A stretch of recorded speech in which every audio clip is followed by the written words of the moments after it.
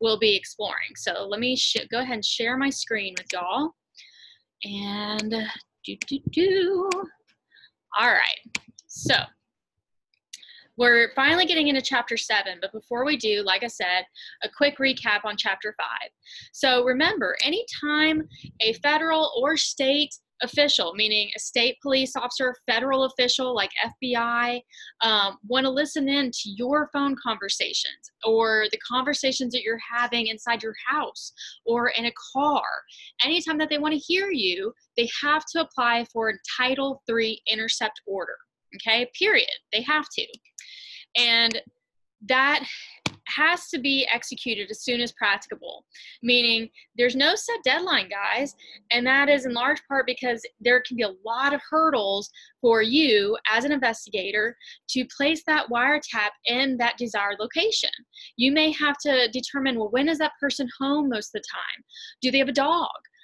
What difficulties will you have to encounter when you have to put in that wiretap, right? So the courts don't put a specific time period on it.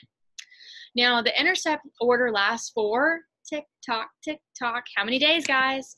30. That's it.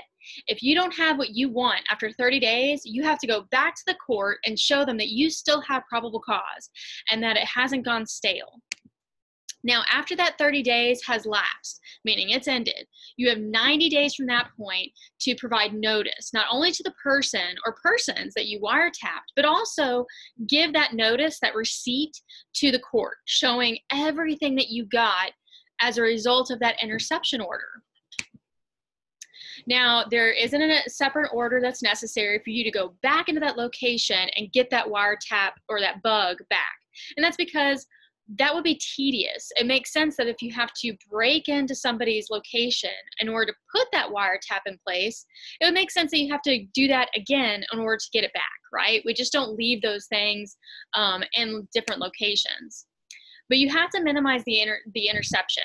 If the person is talking about something really juicy, like an affair or something very soap opera-like, you can't just sit there and say, oh man, that's crazy. No, you have to limit it, okay? Meaning you can't keep listening in if it's obvious that no information is going to be gained from that type of interception, okay? Now, what's interesting though, is if that person starts talking about having committed other crimes, you have to go ahead, stop, and then go to the court, get another interception order or expand the one you have in order to keep listening in, because the courts want you to justify why you're listening into that conversation if it has nothing to do with the initial interest. Okay, so if your initial interest is discovering whether or not somebody is a big drug kingpin and they start talking about a child pornography ring, yeah, keep listening, but you also, as soon as it possible, have to apply to the court saying that you can continue listening in for that specific information, okay? So if exigent circumstances exist, you can go ahead and wiretap somebody without an interception order, but that's not a free for all, meaning you can't just listen in anytime you want without justification. You have to apply for an interception order within 48 hours of listening into somebody's conversation out of an emergency circumstance without an interception order. Okay? Y'all got it? All right, so these are the 8 exemptions that you guys should be familiar with moving forward. I'm not going to go again in depth on these, but make sure to review the PowerPoint presentation in your textbook for Chapter 6 going into the next exam, the next quiz. All right, and these are the exact questions. Now, I included this for you all, and this is for your benefit. So as you research whether or not somebody has to have a warrant or an interception order, these are the type of questions you should ask. But the moral of the story is you should always ask the 2-part CATS test. It governs everything in search and seizure, guys. All right. Now, one thing we didn't cover is GPS. Now, if an investigator wants to know where you're going, or perhaps where you're selling illicit goods like drugs or contraband, they can place a GPS device on your motor vehicle, right? But they can't leave it on there forever. The courts have said this is considered what's determined as the mosaic theory. Now, for those of you who don't know what a mosaic is, it looks like this, okay? It's a big picture that's made up of tiny little pieces, right? And so if you were just to look at this section on the top right, you wouldn't know that it can create this beautiful piece of art that's on the lower left-hand screen of your of this PowerPoint, right? So taking all these little bits taken together, you can get the big picture.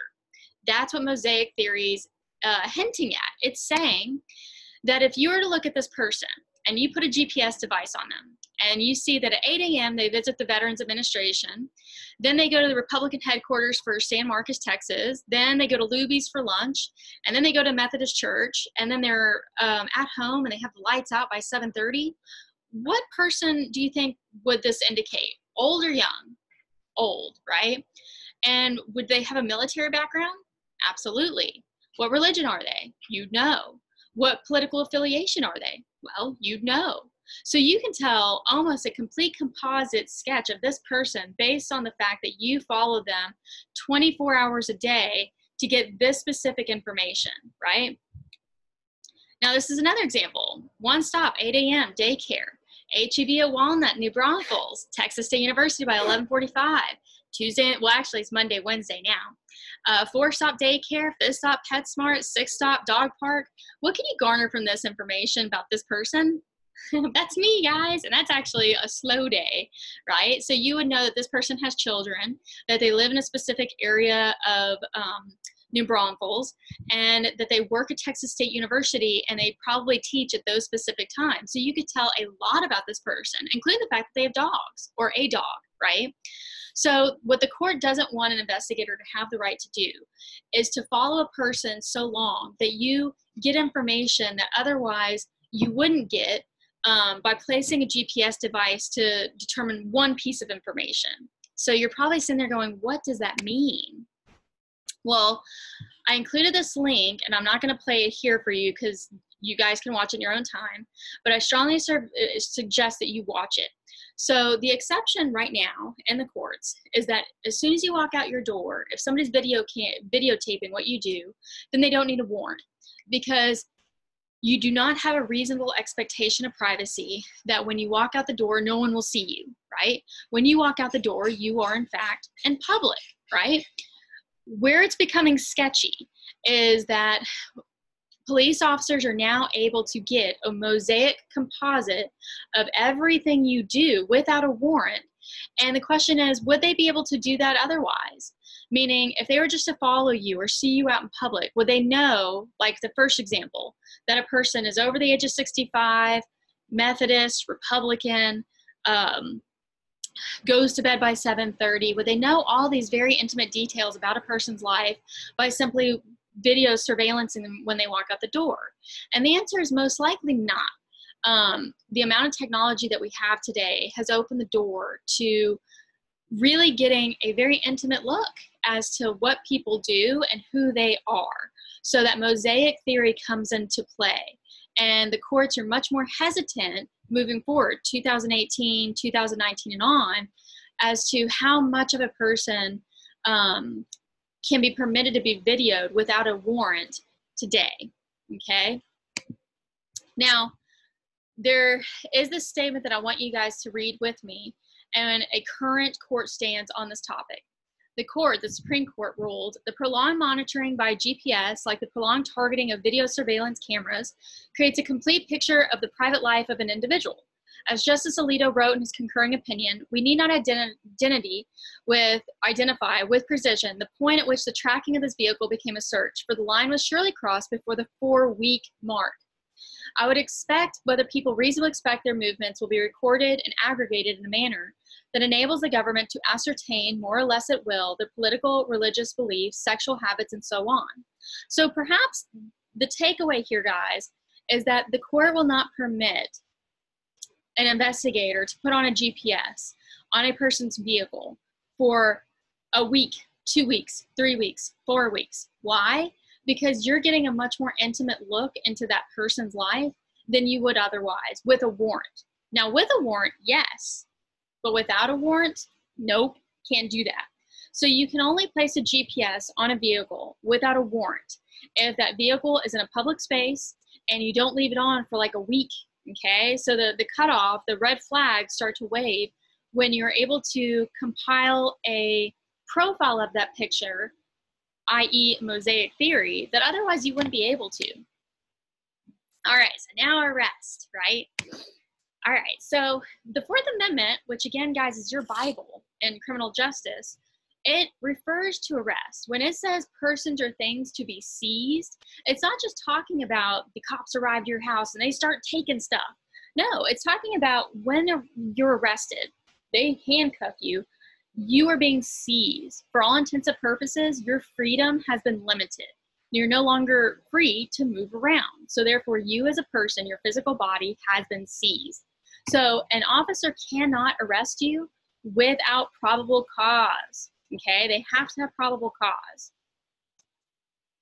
So an arrest, it depends on whether or not a person has been stopped temporarily or whether or not the officer actually intends to take you into custody. So remember that the definition of a seizure is when there's been a meaningful interference with a person's possessory interest. And guys, what's more, what do we possess that is more valuable than our physical bodies, right? So therefore, the standard is probable cause, which is very high. So in order to have a formal arrest, and guys, this will be on the quiz and it will be on the exam, so know it.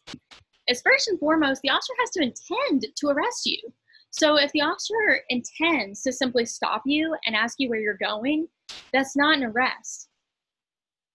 So the officer actually has to intend to take your booty into jail and book you for a specific offense or offenses. Next, the officer has to actually exercise what the textbook defines as real or pretended authority. Now, I hate this term, guys. I think the textbook overcomplicates it. So basically, this means that the officer has to be in good faith when they take you in. So an example would be, if an officer stops you for speeding and they run your license and they see that you have a warrant out for your arrest, but what they don't know is that warrant was actually paid. You paid your fine and that the warrant shouldn't be there. And they take you out of your car and they arrest you and take you to jail. For all intents and purposes, they have formally arrested you because they're in good faith. They would have no reason to question the computer response when they ran your license, okay? So whether or not they have actual authorization to arrest you or they have good faith reason to arrest you, even though, like the warrant example, it really didn't exist, you have been arrested for all intents and purposes. The third is that you're taken into custody by force or submission. So if the officer even places a finger, a centimeter worth of a finger on your physical body and you run away, just that physical contact alone has opened that door to being arrested. So you've just tried to avoid being arrested. That's an additional charge. But if you just go ahead, yeah, go ahead, take me in, then that submission also satisfies this third element. The fourth and last is understanding. Now, guys, this may sound easy, right? But it gets a little tricky. So let me give you an example. For those of you who've gone to 6th Street in Austin, what is the demeanor of most people at 3 in the morning? Not very lucid, right? Most people are like 3 sheets to the wind. So do you think that they understand they're getting arrested if they've been drinking a little too much? Answer is no. So the understanding requirement for those who are inebriated due to alcohol, or if they're on drugs and they're high and they can't understand the action of arrest at that specific moment, this fourth requirement is delayed. Okay, so when they come to ultimately in the jail, they'll soon pretty quickly realize, holy cow, I've been arrested, right? Now compare that to somebody who has special needs. Somebody who has special needs, who is physically or mentally unable to understand what is going on. The courts have completely omitted that fourth requirement of understanding for those who are mentally handicapped or special needs and they're unable to understand the action of an arrest, okay? So if you're drunk or on drugs, this fourth requirement is delayed. And if you're special needs, then this fourth requirement is simply omitted, okay? So I want you to compare this first element that an officer intends to arrest you with simply restraining a person. Perhaps they're fighting and you as an officer, you don't intend to arrest them, but you're just holding them to the side. If you're asking them information, like what's your name, where are you going, or do you need help, like providing assistance. If you're serving them a subpoena or summons to come to court, you're not arresting them, you're simply providing them information.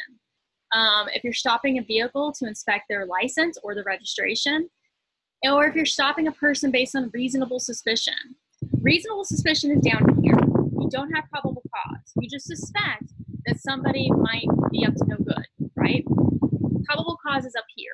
You need this in order to arrest somebody. So if you satisfy any of those factors on the screen right now, that's not an arrest because the officer isn't intending to take you in and to book you. And again, this is just the pretend or real authority aspect. Basically, the officer has actual authority or good faith that they have justification to arrest you. And then again, I love this picture. If the officer literally just taps you, that physical touch, even as minor as it is, opens that door to the officer attempting to arrest you. And again, omission versus elimination of the understanding requirement, okay?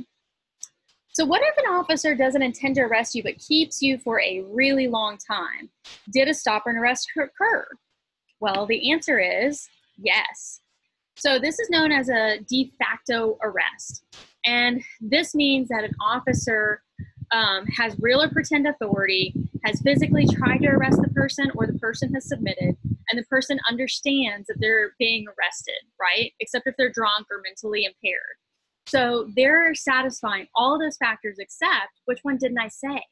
Intent, the intention. So perhaps they didn't intend to arrest you, but for all intents and purposes, that's what they did. So the case that broke this concept open was Dunway versus New York. So imagine this. Guy suspected of committing robbery and homicide. Cops show up to his door. They knock at the door. Boom, boom, boom. The neighbor opens the door and they ask for Dunway. And the neighbor says, oh yeah, Dunway's here. So Dunway comes to the door and he says, yes. And they say, they don't say he's under arrest. They say, we'd like to ask you a few questions. Just come down to the station with us. So Dunway says, yeah, of course, I'll go. So they don't have probable cause to arrest. All they have at this point is suspicion, okay? They don't have facts or information that Dunway committed robbery or homicide. So they put him in the back of the cop car. They take him to the police station. When they take him to the police station, they put him in a little interrogation room and they interrogate him. No attorney, no Miranda rights, none of that, but they interrogate him for hours. And when they have them on the stand, they ask the officers, well, would you have stopped him if he had tried to leave? And they said yes, they would have tried to stop him if he tried to leave. So no, the Miranda warning at that point had been given. So initially when he came in, they questioned, no Miranda right. Then hours into it, they give him his Miranda warning and they say that they would have stopped him if he had tried to leave. And he waived his right to counsel at that point. So he had incriminated himself. But the question is, was that an illegal arrest? And the answer is yes, because he was not free to leave. If you're not free to leave an encounter with a police officer, then you've been arrested for all intents and purposes. So, excuse me, what could they have done? They could have questioned him at the neighbors where he was. They didn't have to take him to the station. That was unnecessary. But they took him to the station. He was not told that he was free to leave because he wasn't an arrest at first. And they said that they would have stopped him had he tried to leave.